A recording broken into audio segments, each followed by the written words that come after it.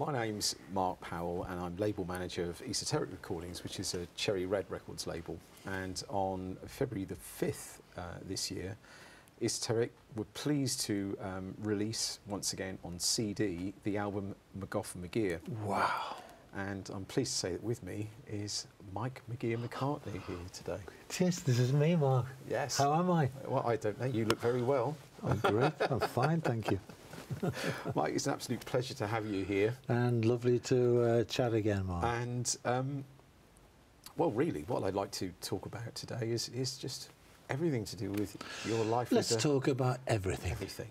Everything, yeah. Starting from when I was born. I don't remember coming out. I've got to be honest here. I do not remember coming out.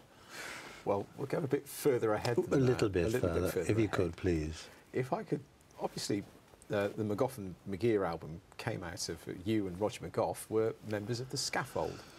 We were, who were originally called the Liverpool One Fat Lady Non-Electric Show, which no one could pronounce, so we became Scaffold. And we were doing scaffoldy things, and we should really have gone and doing that. We're doing theatres and universities mainly, and so we should have stayed there. But it was one of those things that we'd done the safe aspect of it, and so we thought. I had a few ideas, few songs, few poems, etc. And so we said to John, look, we want to do this little experiment with these. We don't know where it's going to go. And you know, what's going to happen? My God, we didn't realise what extraordinary. The things that happened were totally unbelievable. It was an explosion, a very gentle explosion. Starting on the first day, my brother had said he was in a group, a rock and roll group, doing well in London at the time. And he'd made the mistake of admitting that he had taken LSD, pounds, shillings and pence. Of course, yes. And on this particular, I'll tell you when it was his birthday, June the 18th. And so, but we're going to start this album. We don't know what it was called then, but we're just going to go to Dick James's music.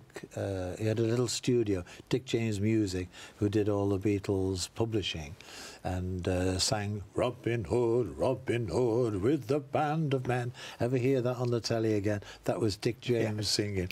And so we're going to his recording studio. I said, the only little thing is, our kid, is, by the way, for anyone listening for now, if I ever say our kid again, that means brother or sister in Liverpool slang, okay?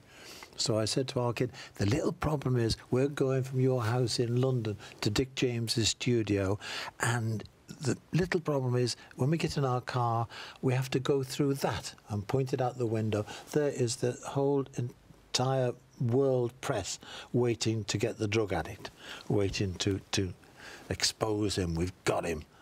And so our kid said, let's go. It's my birthday, let's go. So got in his little Aston Martin DB6, the gates open, and there they were. Brrr, got you, drug addict. And so we came going out the gates, and our kid, and behind them were these children, all the fans, with it's his birthday, all the flowers and chocolates, etc., pushing their way through the media. So our kid said, wind down your window. So I wound down mine. Buzz, it wasn't those days, and Buzz, he wound down. And all this thing, like, oh my God, we can't use it, because all the children are living, kissing him and loving him, throwing flowers, and oh, hello. And so that was the day, that was the start of the McGear album.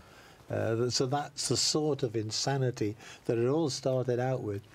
Then went to Dick James's studio, and all these wonderful people like Zoot Money, Spencer Davis, Graham Nash, all these extraordinary, John Mayall, you wouldn't believe it, or just because they're mates.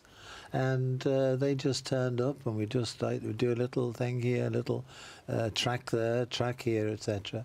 And it just slowly started to turn it into a series of tracks. And then Roger did his poems with Andy Roberts. He was an important part of the musical. Our kid and Andy Roberts were the sort of, our kid was the producer of the whole thing, because he knew he'd been working with his group, and so he knew how to make things work and where everyone was, and everyone respected him. So it was, right, go, we'll do this. Okay, that's it. And it just worked magically. It was like, and it was so loose. It was like the album, when you hear it, you may think, my God, it's fresh, they say. Gee, it's very fresh. It's all in one take. Go. It does sound incredibly fresh, and it's almost like a perfect time capsule of that period, I think. It's got a joyous spirit about it. Yes, it is. Yes, you're absolutely right. It encompasses the freedom, the satirical anarchy that was going on. It does encapsulate that era.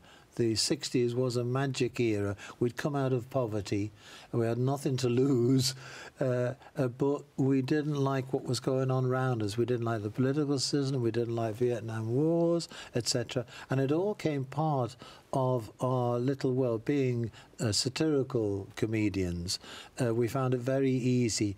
A little bit of heaven fell from out the sky one day. Tell the most terrible Irish accent in the world it was. It was terrible.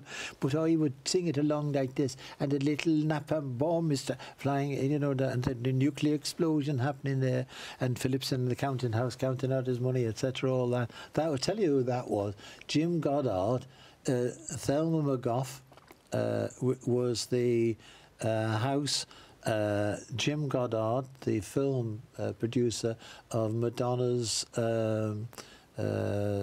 Shanghai Surprise, yes, and which he wasn't too proud of, Sean Penn. And then he did a wonderful JFK series on the telly. So he's lovely now. He's with Mum and Dad up there. And he was the house, etc. on that track. Was he? Okay. Oh, yeah. Well, that's the great thing of talking, is as you talk, you remember different things. Because now, do you want a little surprise? I wasn't going to tell you this, but I've got a little surprise for you. Yes. We're talking please. McGough McGear, yes, right? Please. I just happen to have in my little bag here, St George's Hall bag here, from Liverpool, St George's Hall, Liverpool bag. I just happen to have, you're not going to believe it, this is the original McGough McGear album. Look how battered it is. I'm sorry, there you go. That's it, show camera. And there's the back here. Where you can see here, you can see slowly what I did. It was in our kids' house in London, where we saw the media coming out. And McGough and I went, a photographer came. And if you notice carefully here, I had a moustache when I started the session. And so, right, take that, thank you. Next one. Next one, snap. Till the whole moustache at the end, you will see him with no moustache at all. So you see that going, no explanation, no explanation. Hunter Davis did the Margaret is now up there, but here, have a little look at the inside. First of all, I'll look at that. You look at that. Right. And I will read some of the people. You look at that. They are the original acetates. The acetates. The white labels. Show them, look, what all the kids at home, what an acetate is. What is that on the label then? You've got. Oh no, that's me mucking round. Right. But here that's me saying the side one, side two, and they're just lovely daft things. But that's what you could do in those days. Yeah. But I'll tell you all those, and I'll tell you the sort of music that was going on at that period. Leonard Cohen sings from a room, Blood, Sweat and Tears, Timmy Harding, one of my favourites, Birds, Georgie Fame, Johnny Mathis, Peddlers, Bob Dylan, Nashville Skyline, Simon and Garfunkel. That was all going on, same label, same time. So that's the era. Stuff. Yeah. No, it's great. I mean, and that's for that. Anyway, those broken acetates on the floor. They are there. now, yes. Yeah. Oh, shoot. But with the album, I mean, it's become known as well for the fact that, as you say, such an amazing cast of musicians just appeared on it.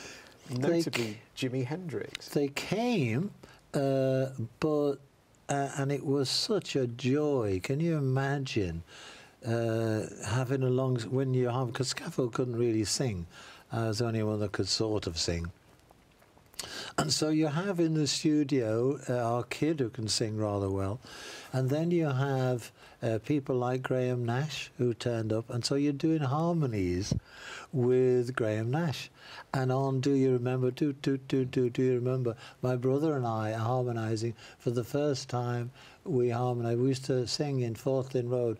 We had a little 2 up, 2 down house in Liverpool, which the National Trust have bought. Yes. And now it's a national institution. You go around with these headphones, or in Japanese, in German, in Swaziland, whatever the language is, explaining what our little home was about. And so in Fourth Lynn Road, the 2 little boys, the 2 little brothers, used to be the Everly brothers. Oh, right. Oh, okay. yeah. And so we used to do these harmonies. Our family, our little McCartney Mafia family, was very into harmonies at Christmases and things like that, New Year's Eve, etc. We'd always, Dad would be on the piano, people would put all the beer on for him, little half pints on the top, and Dad would just play the Joanna, all tinkling the ivories all evening. But the most important thing was the family would be singing, but you've got to get a better harmony than Uncle Joe. Yes. And so we learned harmonies the hard way, because you have to be good, and they're all listening. You get it wrong, excuse, you got to look, and so you had to be good. So we were the Everly brothers there, and so on Do You Remember of McGear, just our kid on piano and me, and then he joins in harmonies, and that is lovely to hear, because it was the way it's the brothers singing again, the way we used to as kids. So all that, and Graham Nash come in and put in his harmonies, his beautiful harmonies, his middle and his high harmonies. So Nash, it's beautiful to hear on some of those tracks, so particularly Ex-Art Student. Listen to Ex-Art Student. Nash, it's like, thank you very much. Nash just stands out. It's absolutely extraordinary. So working with people like that. And then, as you said, what was funny was our kid said one day, now we need a guitar on that So Much in Love. Shall I ask Jimmy? So I said, Jimmy who? He said, Jimi Hendrix. I said, sorry? The Jimi Hendrix. The madman, the wild man of Borneo, Jimi Hendrix. You joking? Yeah, he's in London. I can only ask him. I said, well, if you insist. Jimi Hendrix. Okay, yeah, he'll turn up. And so the next day, Jimmy said he can do it. So we're in Delane Lee. We've moved from Dick James's studio to Delane Lee studio, which was then in the same road as Ready, Steady, Go. The old Ready, Steady, Go studios were down there, and Delane Lee was here. And so we're working on a track in the control room, and next thing the doorbell goes, and our kid says, that'll be Jimmy. So I said, yeah, okay, I'll get it. So I went out past the table. Now, all these people, Graham Nash, John Mayall, Spencer Davis, Jimi Hendrix, these are superstars. And so, you know, you can't pay them. Not money like, you know. So, but you can pay them in kind. And so I got this table full of ale. And so wine, beer, those days, wine, shorts, whatever they wanted, it's on me. So they come. So that walk past that, get to the door, knowing that Jimi Hendrix, if it really is him, is going to be there with his entourage of 1,000 groupies, manager, photographer, the media all surrounding him. And, you know, that's what I'm going to open the door. There's a little bloke, it's same wild stuff, the hat and all the thingy, the military thingy there, and one guitar just standing there on his Todd. So I said, Jimmy? He says, Mike? I said, yeah. I said, oh, hi, Mike, how are you? I'm great, thanks, Jimmy. This man... And this is why it's very, very important to always talk to people. All these things, these legends, these things that they put down in history, only ever take the words of the people that actually met them, right? Jimi Hendrix was a gentleman, He Yes, was yeah. he was such a lovely man, a lovely human being.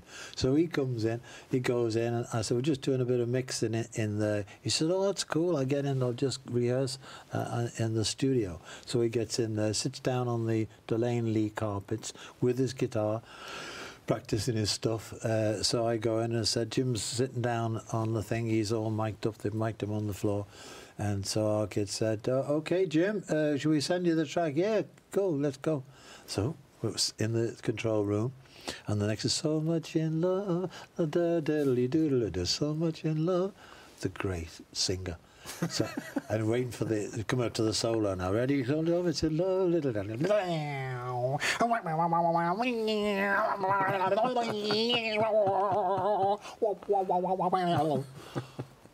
What the bloody hell just happened? And our kid is like smiling, saying, you got Hendrix, you got the whole, and he's just done it automatically. I said, yeah. He said, what do you mean? He'd been working on Pepper, all controlled studio times. He'd get it right, get it overdubbed, all these wonderful phasings, inventing all these wonderful things in music. And so it was great coming suddenly to hear something free, totally out of there. So he said, I said, yeah. He said, what do you mean, yeah? I said, well, he didn't come in at the right place.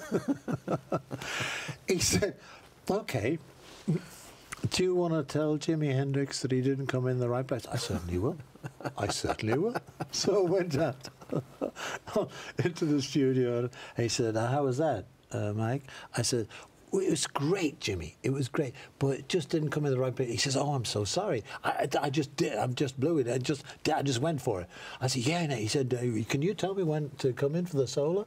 I said, "Be a pleasure, Jimi Hendrix." Sat down on the carpeted floor of Delane Lee Studios, and then you're Jimi Hendrix now. Get your guitar ready. Go on. Good boy. Right. Ready? Actually, that way around, because he was left. Oh, was he? Oh, was he? Yes, Like that? He's a lefty. Okay, you ready, Jimmy? Yeah. You ready? So much love. Ready? Steady, Jimmy. You ready? You ready? Yeah. Steady, steady. Now. I kept on Tapped him on the knee. tapping him on the knee till he got it right. I swear, several takes.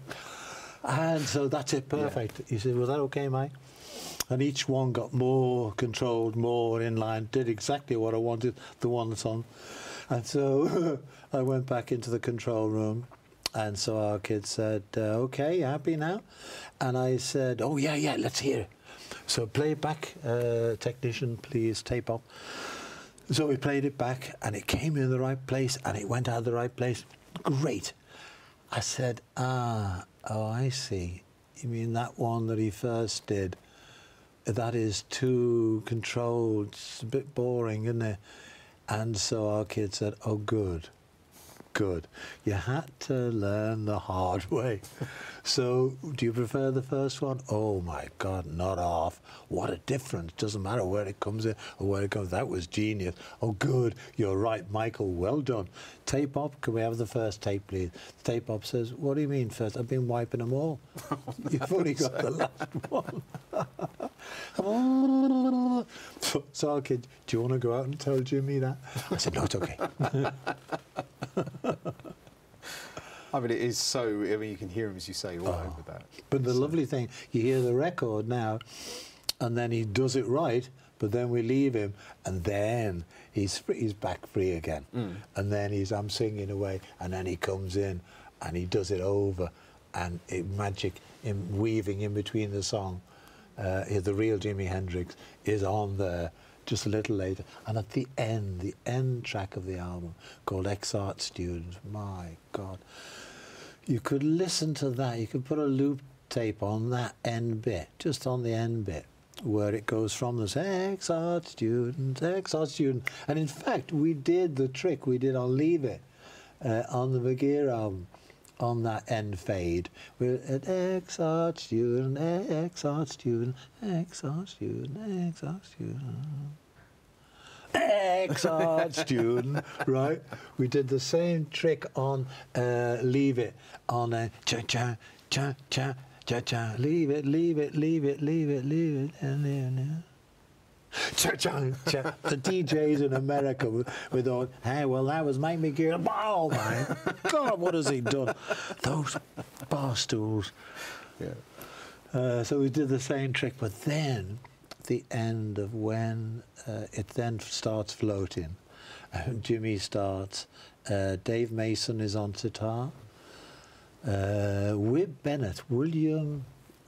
Wibb Bennett from the the Royal London Philharmonic Orchestra is on flute. And those three take you into another dimension. It's fantastic. It is so beautiful.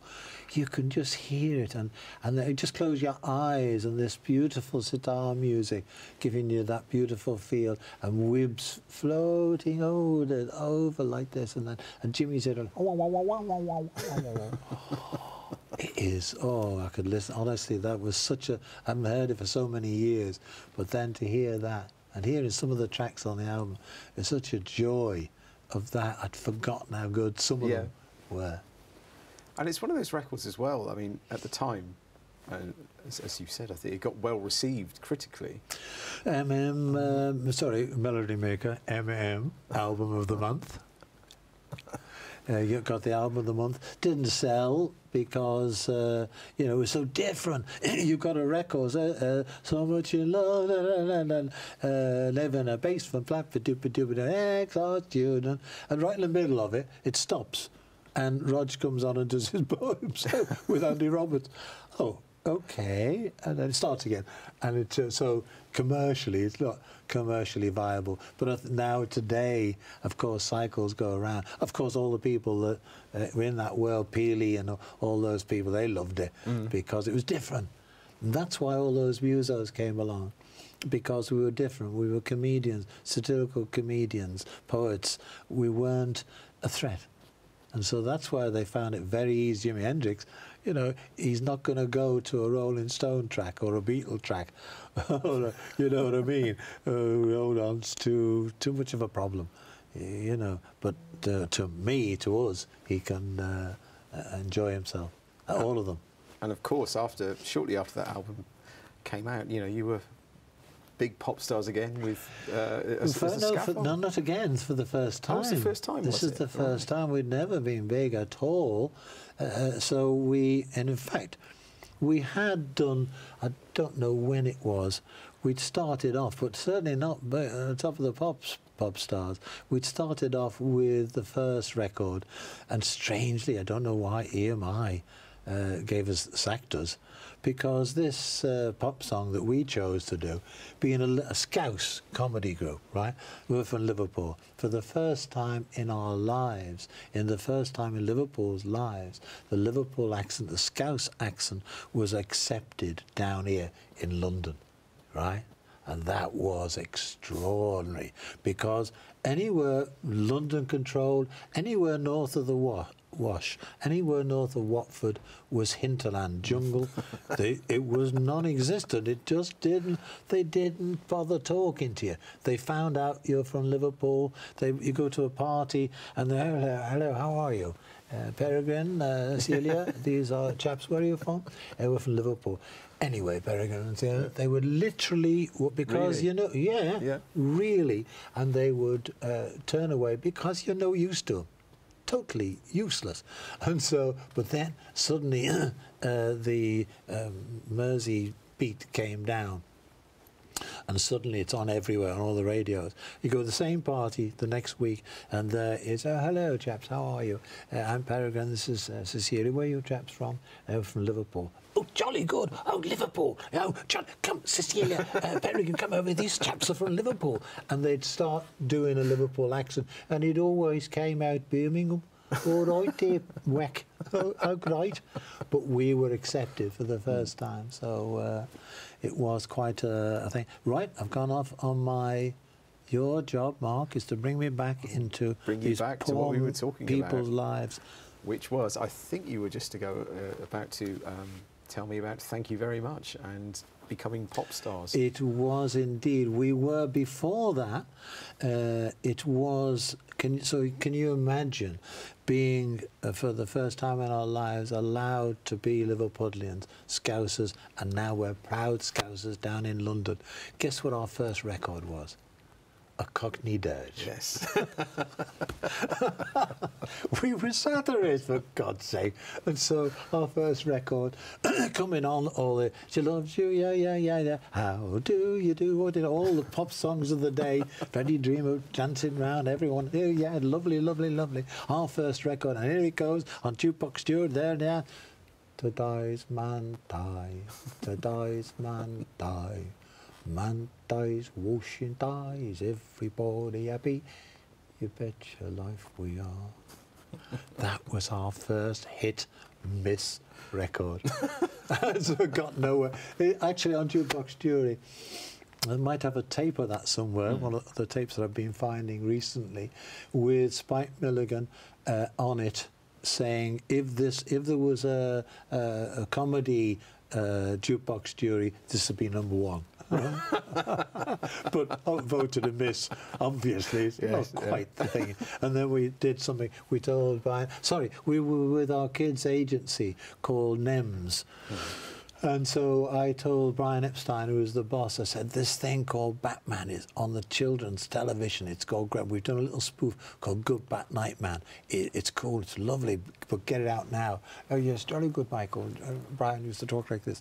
He said, jolly good, Michael, yes, we'll get round to it. No, got to do it now, Bri. Really, the kids are one, it's really... By the time he got it out, the kids had gone off the telly. Yes. So everyone forgot about it. Lovely little song. Died again. So, strangely, I don't understand why, but EMI, Parlophone sacked us. Don't know why. Because we're not selling. And so they had given this thing. And so we got a bit not particularly enamoured with them, so we changed to, we thought, somewhere that's going to be better for Scaffold, and that was David Frost's agency. David Frost, the reason we got into show business was that was the week that was. And David Frost. So we went to his agency called Noel Gay, and so we changed sides. And he said, "Have you got what have you got?" We said, "Oh, all the theatre stuff, the university stuff. That's what we do. That's what we're best at. That's why we've come to you." I said, "But we just recorded this song to thank everyone for coming to the theatres called Thank You Very Much. I wrote a song called Thank You Very Much, and it's in Abbey Road. We did it in Abbey Road." And so, you know, we should get that. He said, "Oh, yeah, okay." So he contacted EMI and said, "Right, have you sacked Scaffold? We've got a letter here from you saying they don't sell records." Not quite that language from Sir Joseph Locke, but it was, "Sorry, bye-bye, boys, you don't sell." So we got the letter, and yes, we don't want them. So they said, "Right, okay, so you have this, they've got a record that they recorded called Thank You Very Much. Is that what? Don't know about that. So we're just going to offer that to someone else. Is that okay?" "Well, hold on. You know, we'll listen to it first." So they listened to it and immediately came back and said, "Yeah, we want it." He said, "Do you now? You've just sacked them. We will let you have it at very different." And so new contract was signed to our advantage.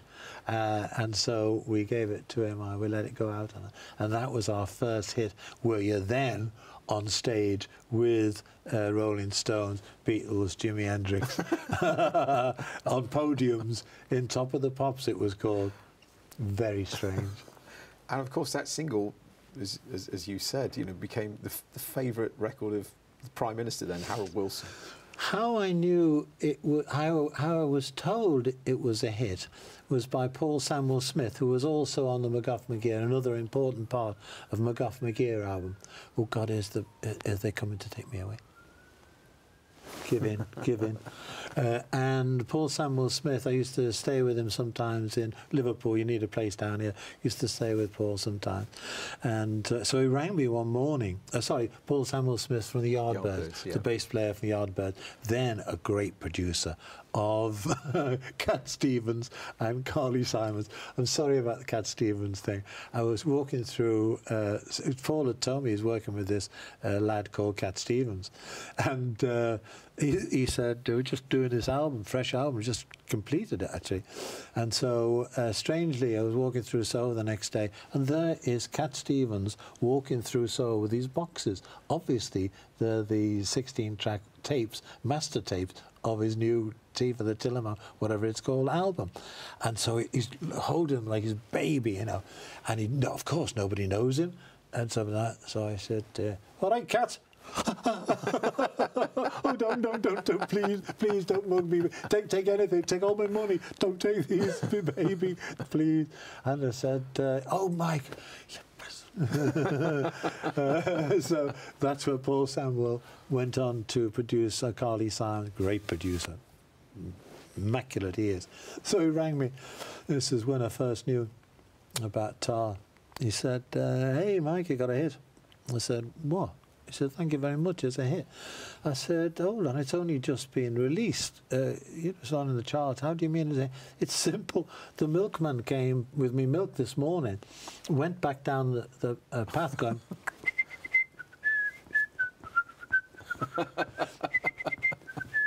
You got a hit. And that's when you got a hit, yeah. And that's, you suddenly realise, when you're famous, you come down into London and the taxi drivers recognise you. You suddenly realise, my God, we're famous. A London taxi driver knows who we are. So that was the first things of it. And you're right, it was... we found out... I've been telling people for years that it was Harold Wilson, Prime Minister of Great Britain's favourite record. I've been telling people this for years, because I've got a cutting now of it saying in Sheffield, Harold Wilson was asked for a choice and he chose Thank You Very Much. But I just remembered it from somewhere, probably that cutting. And so I just remembered it. And I'd got away with this for years, telling people, they'd say, you know, with this Thank You Very Much record. I said, you know, that was Prime Minister of Great Britain's favourite record, you know. And Radio 4 once rang me and said, oh, Mr. McCartney, we've being asked about this Aintree Iron. Would you like to comment on your Thank You Very Much song? I said, yeah, thank you very much. Aintree Iron was Prime Minister of Great Britain, Harold Wilson's favourite record. And he said, yes, we know. I said, oh, do you? How do you know? He said, we asked him. I said, how did it go? He said, oh, well, it's interesting, really. We rang him up and said, Mr. Wilson, this is Radio 4 here, Lord Wilson. I think he said Sir Wilson or something like that. Lord Wilson. He was reminded of me, Lord Wilson. Do you think you're talking to? And he said, oh, I'm sorry, Lord Wilson, but we have this inquiry from the Radio 4 listeners about this Aintree, this, thank you very much, scaffolds, thank you very much to the Aintree Iron thing. I'm just asking, what is the Aintree Iron? Would you happen to know, is that true? Was that, yes, I used to like that record. I don't know about Aintree Iron, though. Hold on a second, I'll ask Mary. So his wife is over the other side of the room. This is all this guy is telling me. He said, Mary, you said, yes, dear. He said, there's a bloke on from Radio 4 Business and asking about the Aintree Iron. You know something about that, don't you? You know what the Aintree Iron is, don't you? A little voice floated over from the other side of the room. I think it's a bit of fun, Harold. Got it in one, Mary. Absolute. And then later, I am in the Castle of May, being commissioned to take photographs now. I'm now a photographer, could you believe? And I am now being commissioned by the Scottish Enterprises of Tourist government body to do a photograph of the top of Scotland, the North Highlands of Scotland. So we've been to all these places and we're going to the Castle of May. and this wonderful place that apparently the Queen Mother was going past one day on this main road and said, "What's that down there?" And they said, "Oh, Castle May, Ma'am, it's out of commission, it's dying, you know." She said, "Oh, how charming, what a lovely place, let's have a look." So we went in, looked down, and it, you know, totally ruined. She said, "Yes, let's tat this up." Right. in Her Majesty's words, "Let's tat this up, like, you know." And so they did, they charted it up. And so now it's a beautiful place that Charles goes to every year at a certain time of the year. Bonnie Prince Charlie goes there for his little bit where the tourists aren't allowed, and then the tourist season started, because it's very special to him because of he was brought up there as a baby and a young man, etc., and his mum, etc., and her sister. It's all a big part of their lives. And so we're in Castlemaine, and it's controlled by the majors, these beautiful ex-army gentlemen, and they are, first thing I'm said, I come in, would you like some, Michael, how nice to, I'm Johnny, his name, Major Johnny. He was a Major Johnny. I said, "Hello, Major Johnny, how are you? Would you like some sandwich and a little tiffin and a little cup of tea?" I said, "Lovely, yeah, bless you, that's great." So he brings the grub and the tea. And so we're just getting in. He says, "By the way, Michael, I've got to tell you, thank you very much for the Aintree iron." I said, "Right." Shook his hand. He said, "What was that for?" I said, "You remembered it was called thank you very much for the Aintree iron." "Yes, oh good, good. No, but I must tell you that the most important part, it was Her Majesty the Queen Mother's favourite record. Do you know that?" I said, "Go away with you. Get on." He said, "No, really. I will take you up," and he did, to the dining room, and they'd have their dinner, and at the end of it they'd have sing-along, the royal family, and Mum would do it, and her two little daughters, Elizabeth and Margaret, all singing along, etc. And they would start this thing, because Major Johnny was obviously there then, and they would start the song, "Thank you very much," and at one juncture in your song, the Queen Mother insisted on taking over. I said, "Oh, I watch it." "Oh," he said, "Thank you very much, thank you very, very, very much, thank you very much for cease." And she would say, "For our gracious Queen." "Thank you very much, thank you very, very, very much, thank you very much, cease. For our gracious Queen." "Thank you very, very, very, very much." And so, but at the time, they were so nice and so low, I didn't have the heart to tell them. The actual lyrics are, "Thank you very much for our gracious team, Liverpool Right, FC." yes, that's right. Well, actually, I did the book, Mike McCartney's North Highlands, I think it's called, and I sent it to him with the story in it. So he's from, sorry, Major Johnny. Yes. Major Johnny to sound control. And then, of course, you had Lady the Pink after that as well, which was Lady the Pink, that was, we did one between, thank you very much, and in fact, the one we did between Thank You Very Much and Lily the Pink was Do You Remember? The song on McGear. That's the original track, Our Kid and I, which is magic. So we decided to redo it. I just wanted to use that track.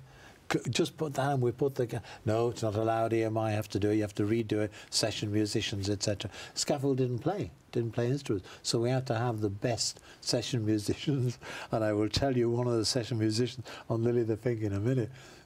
Honestly, you couldn't make any of this up, could you? But it was in between, we did this, Do You Remember, went into Abbey Road, re-recorded it, and it was actually one of Twiggy's favourites, because she loved the bit in the middle of Gorman doing a soft shoe shuffle.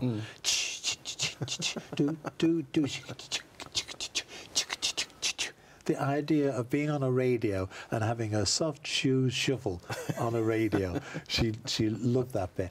And it went out, and Peter Asher, Peter and Gordon, he said to me, because it didn't sell, we were on every telly, every Morecambe and Wise show, everything on telly, because we had Thank You Very Much as a hit. So they all wanted us, and Pete once said that was a number one that was a major hit in every way but sales. It's true. Yes. And so the end thing, we had this thing called Lily the Pink. We were talking about how Lily the Pink was a really bawdy and... That's where rugby it song. started out. It was a song that we used to sing between our university and theatre shows in the pub afterwards. That was with disgusting words. Those were so. But the song was good, and so we thought that would be a good commercial one. We've done, thank you very much, a nice, happy little sing-along, success, 4 or something, a 5, I think got to 4 in the chart. Do you remember? Okay, we didn't quite get that right, lower charts. So we've got this one, it's commercial, but obviously we can't give disgusting lyrics, so we will do it with much simpler, childlike lyrics, and the structure of the song. And they said, "You'll never get away with that." We said, "How do you mean? You can't have a song, drink a drink a drink, drink a drink a drink, up to heaven her soul is..." It stops. You can't have a song like that. That'll never get to ‑1. Okay.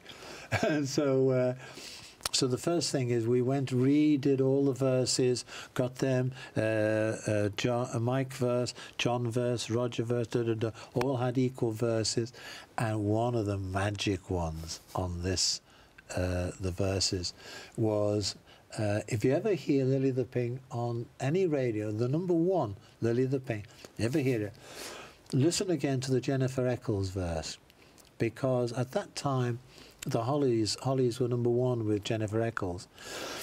And so I rang Graham Nash and said, "Hey, Gray, we're doing this daft song in Abbey Road, and one verse is taking the mickey out of Jennifer Eccles. Can you come and sing it?" "Oh, yeah." "Oh, I'll do that. Great. Fantastic." Because what you do when you do hit songs, etc., you always think, I could do better. You always think, that's just a hit song. And so, yeah, I'll come. And so whenever you listen to it. And now, from now on, it is so... Everyone thinks it's Roger McGough. It is so Graham Nash, that verse. It is, yes. Lower red. It's stinking. It is obviously Graham, etc. So that was the word. So we adjusted all that, did the bit where she dies and goes to heaven, etc. So that's all structured right. Norrie Paramore was the producer, so we got into Abbey Road, etc. Now we're going to record it. And Mike Vickers from Manfred Mann was in charge of all the musos. As I say, we couldn't play, so we needed the top session men. So get into it. Tell you what it was, number 1 studio, the big one. All you need is Love Studio. It's a great big one. Then 2, we did the majority of with the Sturs. And then 3, you could never get in there because Pink Floyd was always in there. So we get there, ready to record this Lily the Pink song. And so we're looking through the window, and I said to Mike Vickers, "What the hell is he doing out there?" "Oh, he's just wanted to do a session. The money comes, session money is good." And so I said, "Can I go and have a word with him?" So I walk out to Jack Bruce from Cream, who was sitting on with his bass in the middle of all the musos, and I went to, "Oh, hello, Mike, how are you?" I said, "Hello, Jack, nice to see you." "Oh, great to see you, Mike." I said, and so all the session men are tuning up and getting ready. So I whispered into Jack Bruce from Cream's ear. I said, "Jack, anything you want to do on this song, do it. It's okay." He says, "Hey, mate, I've been looking at the dots here, and to tell you the truth, I think the best thing for this song is boom, boom, boom, boom, boom, boom, boom, we'll think, boom, boom, boom, boom." And that's exactly what he did. Yes, yeah. On the thing. So that was it. Graham Nash was on the verse there. There is a wonderful Jennifer Eccles, Graham Nash singing. Jennifer Eccles, her terrible freckles, and the boys all called her na na na na. One of the most memorable, lovely memories that was said to me was a gentleman called Tim Rice. Ever heard of Tim Rice? Yes. He's done rather well in the show business well. He was the can lad. He was the coffee boy on Lily the Pink, right? think he called himself co-producer or something. Rice, we know your tricks. A lovely man, still always was, always will be a lovely man. And so he once said these immortal lines that na na na na. He says, Michael, don't you ever forget, I was a na-na-ni-ana. Because we got all these people to go, Yes. and I'll tell you another one was Elton John, when he was Reg Dwight.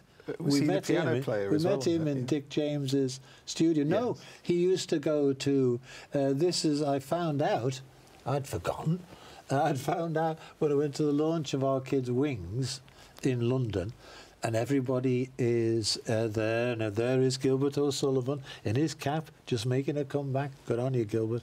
And walk past him, go to the bogs, and they're launching Wings here. Go in the bogs, having a wee, and this young lad joins. And hello, Mike. Hello, Reg. He said, oh, no, I'm not Reg now. I've just changed my name. Oh, have you, son? I just know you from Dick James. No, I've changed my name. What to? He said, to Elton John.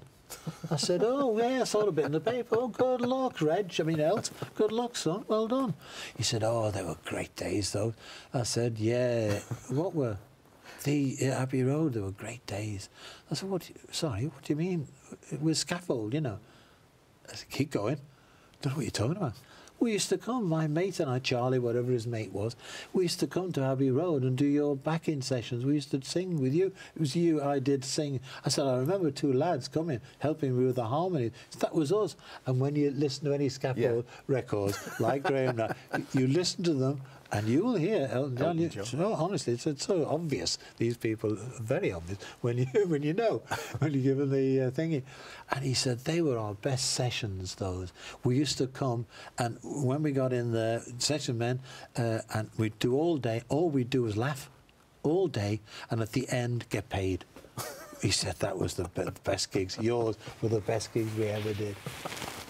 So that's the sort of people that came along, and so now there was Tim, so all these things were on that Lily the Pink, which was big, #1.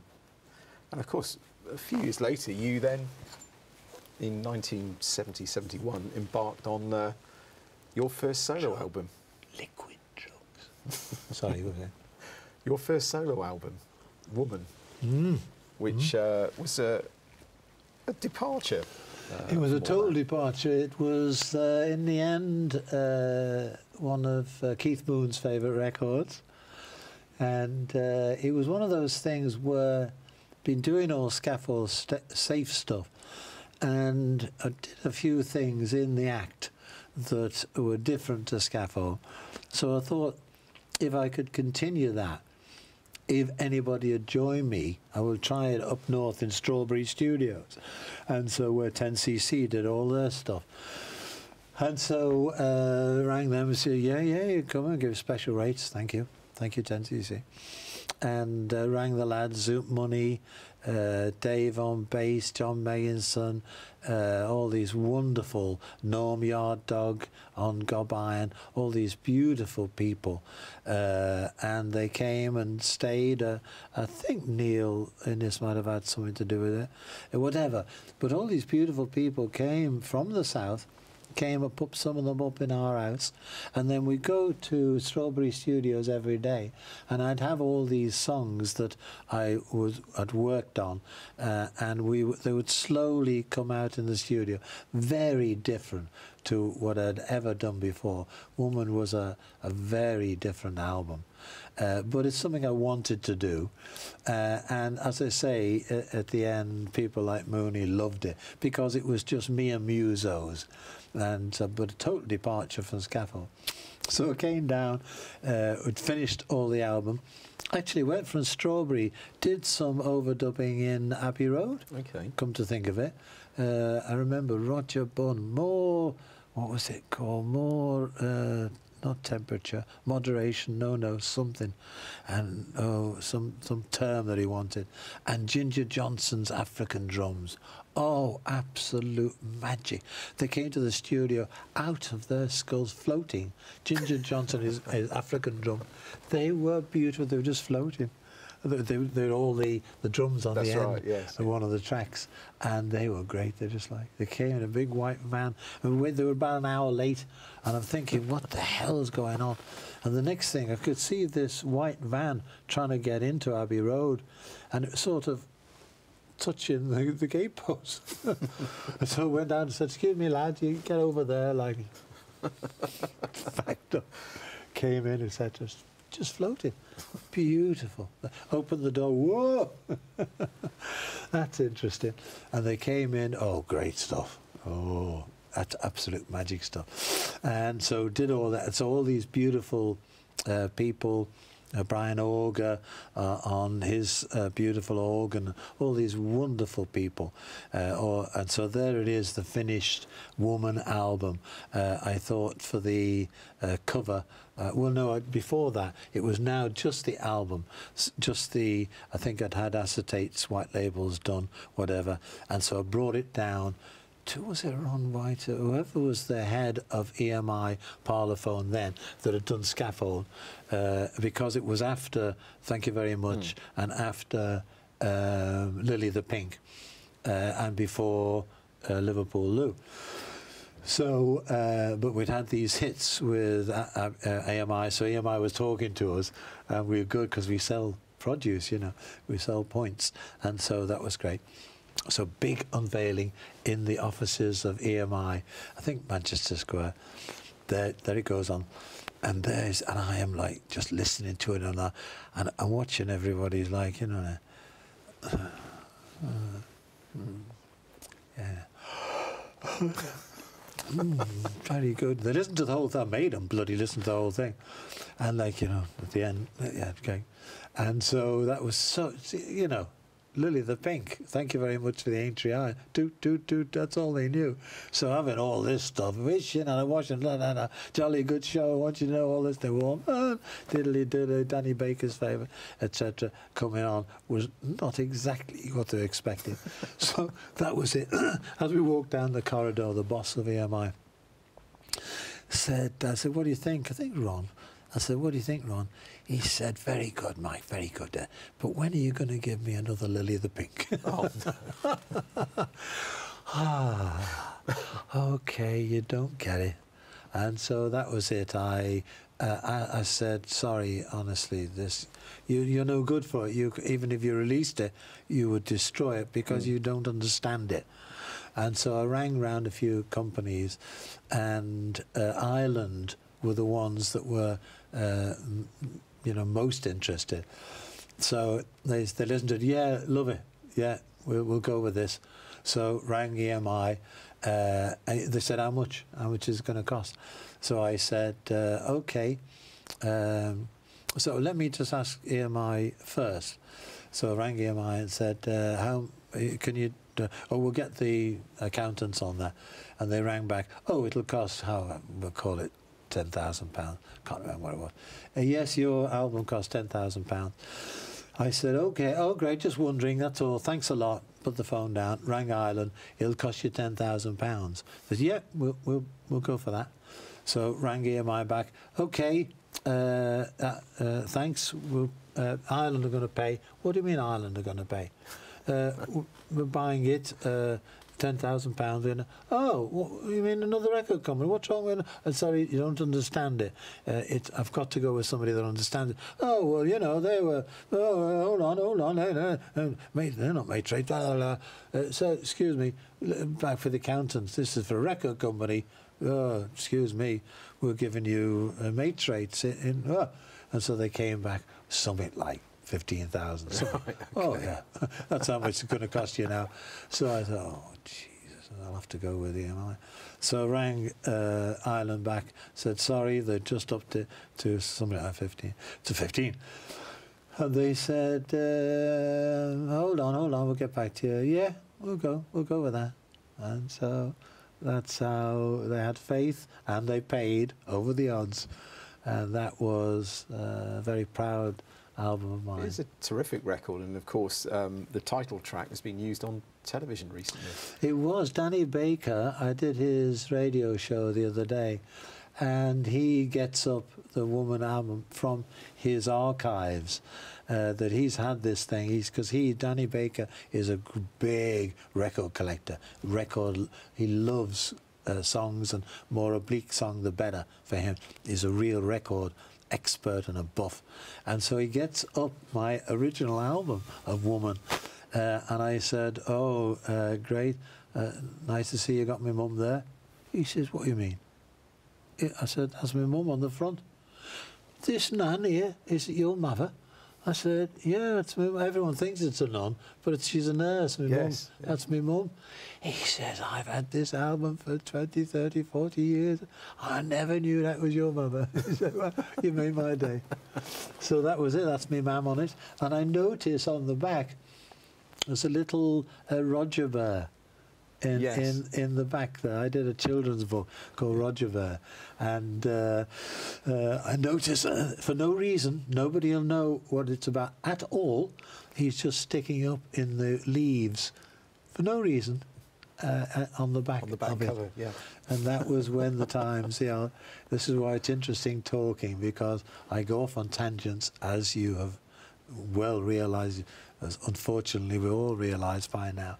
At one stage, Brian Epstein, I think it was coming back from Hard Day's night premiere down in London on the plane, and Brian said, Michael, Brian Epstein said, if you'd like to ever become a pop singer, then it'd be my pleasure to do that. If you ever, I said, no, Brian, no, that's our kid's thing.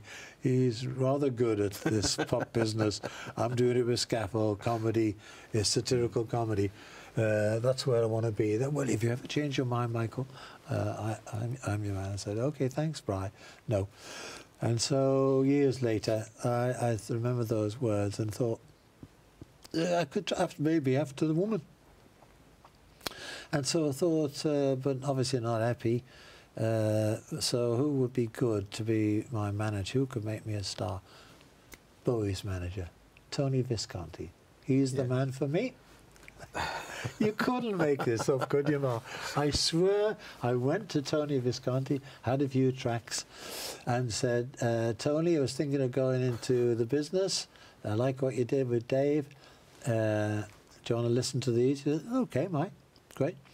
And by the way, I've just done this children's book called Roger Bear. Dave's just had a baby. Can you give that to him for his baby? He said, I certainly will. Yeah. I said, and I signed it to Dave, a new baby. Gave it to him, and so that was it. And I'm just waiting mainly for the call back saying, I heard your tapes, you are a genius, you are Elvis, look, move over, excuse me, Beatles, Rolling Stones, excuse me, Bowie, get out. This is the boy, Mike McFab. And the call never came, strangely, and so I eventually had to ring him. And he didn't return the calls. I had to trick him to get him. So eventually I tricked him and said, Tony, Mike McGear here. Oh, yes, Mike, yes, been meaning to call you. Yeah, but yeah. So what about the tapes? He said, yes, Mike, yes, yeah, fine, yes, the tape. Not what, I'm a bit busy with David at the moment. He didn't say, the crap or not what we're looking for. Bit busy with, gentlemen. He said, a bit busy with David at the moment. But may I tell you, David loved your children's book. He loved Roger Bear. Sod off. You're not a pop singer.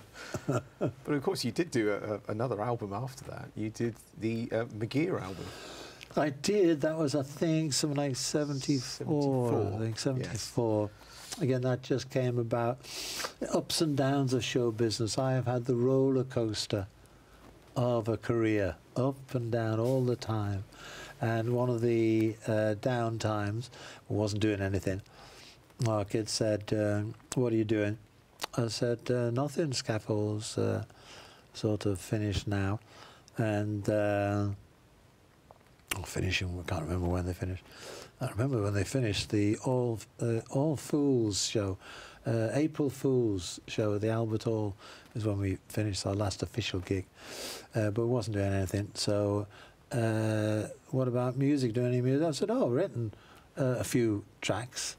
He said, oh, should we try them? Let's come down and see what happens.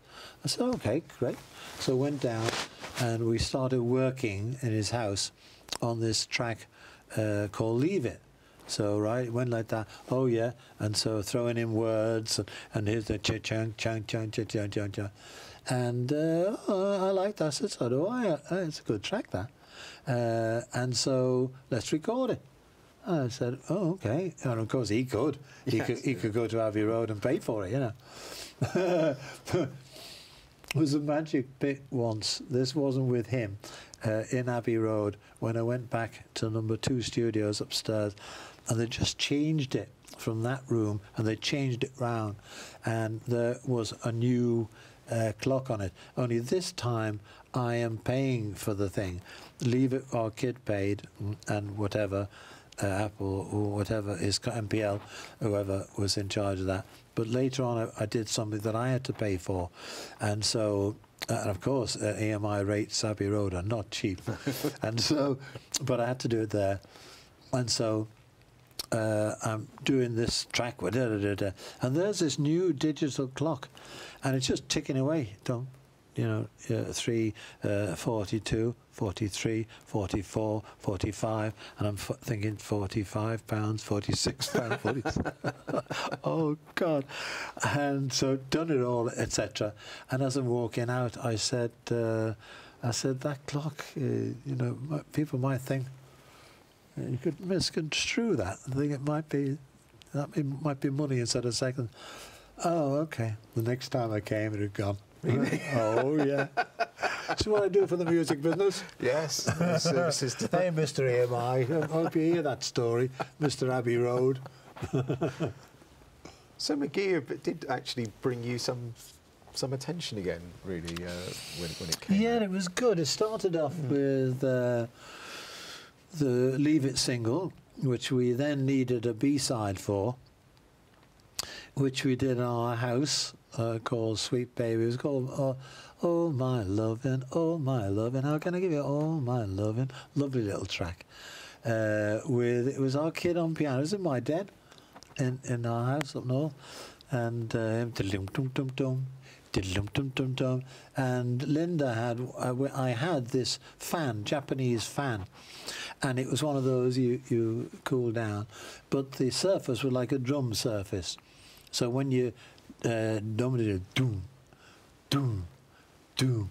So that's when you hear the record, it goes diddlum dum dum dum. Our kid on guitar, diddlum dum dum dum, diddlum dum dum dum, boom, boom, boom. Lynn going boom, boom, boom all the way through. Oh my lovin', la la la. So that was the B-side, and I've just done on Facebook. Pete did some new stuff and said about the McGear album, and all these people, and a lot of people, what about Sweet Baby? That we should put that on, etc. And that was just done in the den. Again, a bit like the McGear in terms of the innocence and the whatever's round, let's go for it. Like the interview we're doing now, you just go for it. You don't think about it. Yeah. You just do it. And so that was the B-side. And so our kid was with Linda then, and so we sent it to New York, and Lee, her dad then, was alive, and John, brother, listened to this thing and said, what the hell are you doing? This is a big single, this. What are you leaving it there? Why don't you do an album? And so our kid said, they've just said to New York about an album. What are you doing? I said, I'm all right. What are you like? He said, I could fit it in there. We'll come up north, go in the Strawberry Studios. You did the Woman album. We'll do it all. Just go for it. And invite Denny. Denny will come up. And I think it was not Denny Sywell. I said this the other day.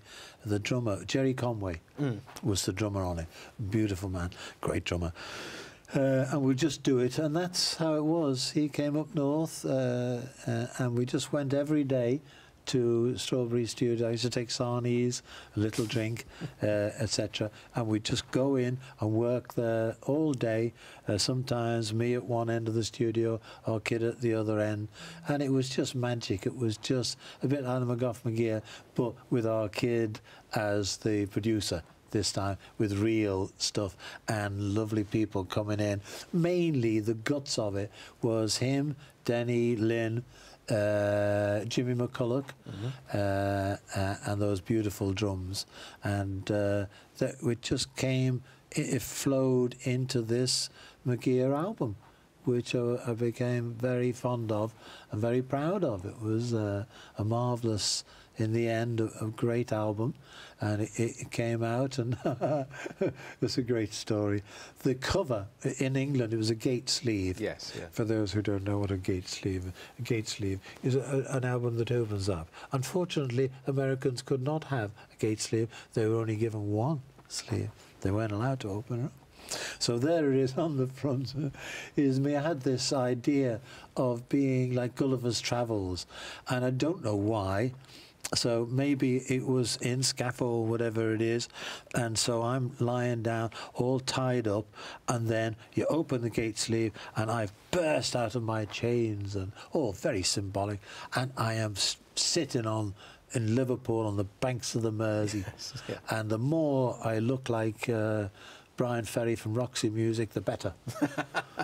I want all that bullshit, all those touching up like Elvis. Yeah. They used to touch up. I want all that.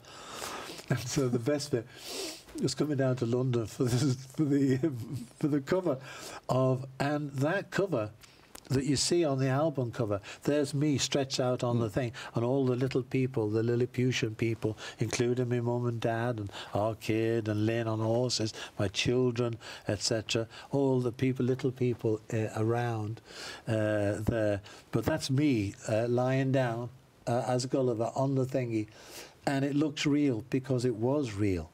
I came down to London, and this photographer said, "Look, Mike, I don't think they had Photoshop those days anyway. So it's got to look good. It's got to be, but I've got to tie you with all these things, with the actual string across you. I've got to do it. But let's go to the pub first." I said, "Well, we can do that now before the pub. Let's do it." No, I've planned it all. It's all ready. Let's go to the pub. So we get to the pub, and he's drinking pints of bitter. I think, gee, this is going to be a great session. But he's a pro. So he came, but he was drunk. So we get back to the studio, and I had to lie on that board, right? And then he's doing these strings all over me and banging them in, literally banging them in. So when he's getting to this part, you'll see it on the thing. He's getting to this interesting part of my anatomy, and he's tying the strings and banging it. Whoa! Oh, got a bit hairy, I must admit. Oh dear! Slow down, son. And so that was the real cover on that. I had no idea. I thought that was the strings were put in afterwards. Oh no! I was literally tied down. Couldn't move. You just imagine if you got that piss and then gone home. Hello. So you mentioned Brian Ferry, of course. You did a Brian Ferry cover on that album. It's our kid's idea. He loved the track, and it was one of... Actually, Brian loved me doing it. It was Sea Breezes, it's called. And he was so chuffed that I'd covered it, and he wrote me things and rang and said, "Oh, that's a lovely version." He loved the version. So that was a nice thing.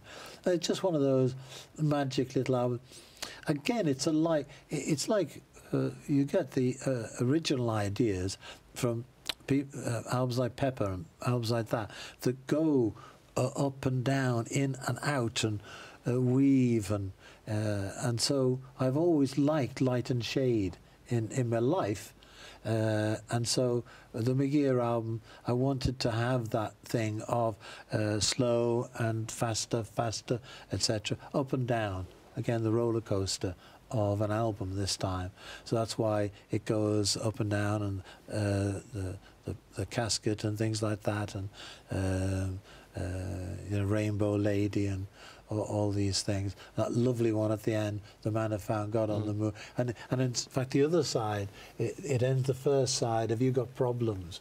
There's a great bit at the end, if you listen to the end of Have You Got Problems, where we're all jamming along, and Brian Saxophone Jones from The Undertakers, great sax player, always was, still is, great sax player. Listen to the end of Have You Got Problems, and there's a great bit, Jonesy's doing the sax thing as it fades right into the distance. Listen to the very end when it says, Have you got problems? What are your problems? Is there a problem? Have you got problems? What are your problems? Have you got problems? And he's doing the sax, and right at the very end, just turn it up, and you will hear our kid and Linda go, yeah! And so we kept that in.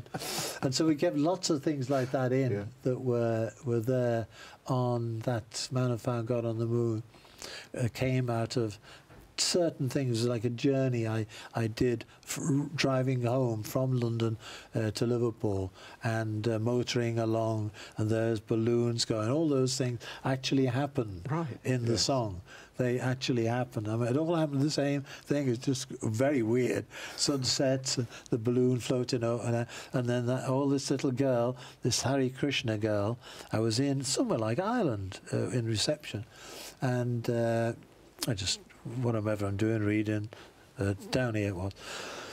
And this little girl, lovely little innocent girl, poked her head round the thing with the little flowers on in her hair. She's a Krishna kid, of the Krishna faith, and just an ordinary kid, an ordinary little girl, in a little dress, but she was selling God, she was selling Krishna. And so this little girl called Krishna was actually there, all part of it. And then the man that found God is all based on reality. The man that found God on the moon was Buzz Aldrin. He'd gone up there to the moon, got down there, what the hell am I doing up here? Unless it's all a giant set, and they never set off. Of course. But he got up there. He's having delusions of grandeur if he didn't. And got up there and looked down at the earth from the moon and went, whoa, something bigger than all this. And he got God on the moon. And that's what The Man Who Found God on the Moon. That's him. No, it's a great track, and it's a great album. And Mike, we could talk for hours. But unfortunately, time's against us now. Excuse me, pal, I've got to get my train back to Liverpool. You've got to get a train back to Liverpool. But yeah, I really do. Mike, thank you so much for your time, and thanks for talking to us. I'm sorry you couldn't get a word in. That's all right.